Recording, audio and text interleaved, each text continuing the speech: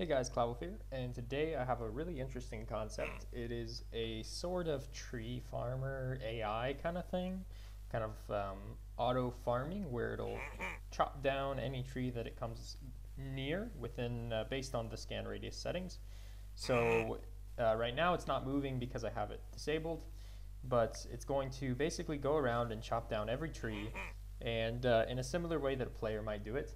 And this is just a concept. It's not something I'm going to be releasing, but I just thought it might be cool to show you guys. So anyway, I'm going to let it go, and then I'll just talk about it. So let me make the scan radius pretty big, and just let it do its thing. So as you can see there, even this kind of difficult tree, it's able to just go on up, and it's going to work its way in the most efficient path possible. Now it looks a little bit dumb sometimes just because I haven't quite tweaked the radius and whatnot, and you might be able to see what I'm doing when you see the big words log here. But yeah, he's going around in the most efficient path kind of to get to these things and just chopping them down, the closest one. So it's been a while. I know some of you are really new to my channel and you probably haven't really seen too many of my videos, but I like to do these kind of random command things, sometimes tutorials, sometimes maps, and you know, all that stuff. But anyway, I think he finished. Yep, he's all done. So today I just have a cool creation that I wanted to show you, just to maybe get some of you inspired to try doing some things, because these are all possible, and it's really cool to see it in action. Now this actually took me a while to make because it starts off of a basic concept, and then you just got to branch your way out from there. So the first concept was I had to design a way to track the position of things. So if I do give a p stand, okay, so if I put this guy here, and then I'll tag him.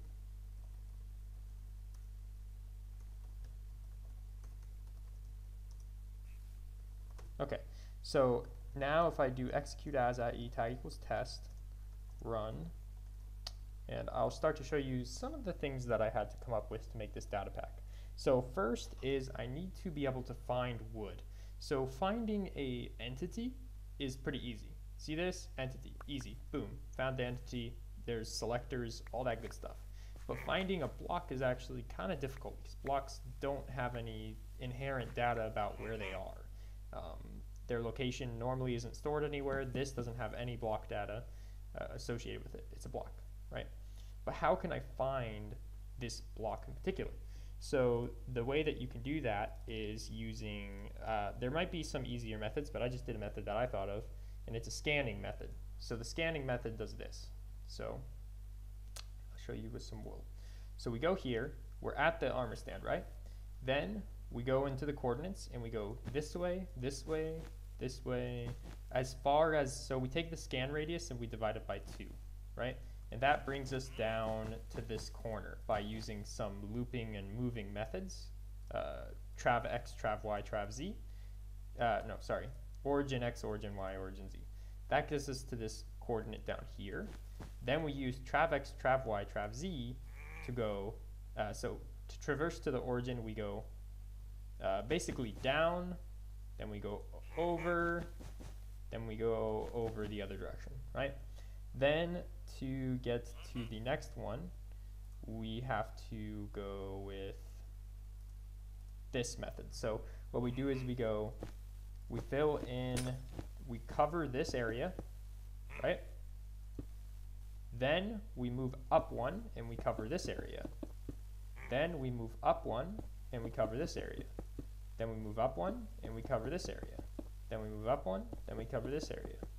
And so on and so on. Then once we finish the vertical plate, we move over 1 and do it all again. And that lets you cover the entire area. So if I'm using a scan radius of 17, that means it's a 17 by 17 by 17 area or volume that it's checking. So it checks a 17 by 17 plane that's 17 wide. And it's pretty easy to configure what kind of shape you want. It's pretty cool. Maybe at some point I'll do a tutorial on it, but I'm just trying to get a quick video out there. I'm literally in France right now, so I don't even have my good mic. But yeah, it's pretty cool. And as you can see, he destroyed all the trees. Type equals item. He destroyed all the trees, and he used a pretty pretty good method. I mean, it probably could have been better, but it's pretty good. It just goes based on the nearest thing, and then when it gets to the end, it stops moving. And obviously, you could have just checked the area and did /fill, but I thought it would look a lot cooler to make him move towards the position, which was a little bit more complicated, like figuring out. So once you instead of tracing all the area and deleting the wood, it traces all the area. Wherever there's a wood, we spawn a little entity in the wood and in the wood. So once we have an entity in the wood, now the entity has information about its position. So now you know the position of the wood. Okay, so if you know the position of the wood, you can save the nearest one to be something with the entity. So you can save it, right? You can save the nearest position. Then you can do current position, XYZ, minus XYZ, minus the log's position that you know, because the log's not going to move usually unless a player breaks it.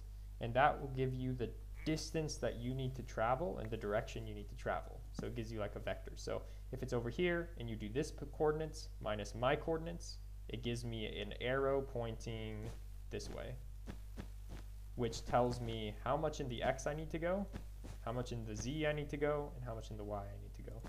So that's all. And then what I do is for moving, I take that number. So if I have at least one, so if I have to go this way, if I have to go this way at all, then it'll give me only one. If I have to go this way at all, it gives me only one. If I have to go up at all, it gives me only one. That's called a unit vector. So it just means, just grab the value, the magnitude. Just, do I have to go this way? If I do have to go this way, then it will move this way by a little tiny bit and then recalculate what directions I need to go. So it's constantly doing that minus end minus start, figuring out what direction I need to go. End minus start direction, end minus start direction. And it just does that really fast. And there's not too much lag. It's very efficient. But that's pretty much it. So if you guys like that, leave a like or something. And if you want to see more of this or maybe some tutorials on anything, let me know. I am going to release the server as soon as 1.14 Bungee Cord is out. I know some people have been asking, but it's really been taking longer than I thought for the devs to create the Bungee Cord. And you can't really have it's hard to have a server if you don't have dedicated plugin server developers working on it, and you're just waiting for the official release of something. But anyways, guys, thanks for tuning in, and I'll see you in the next one.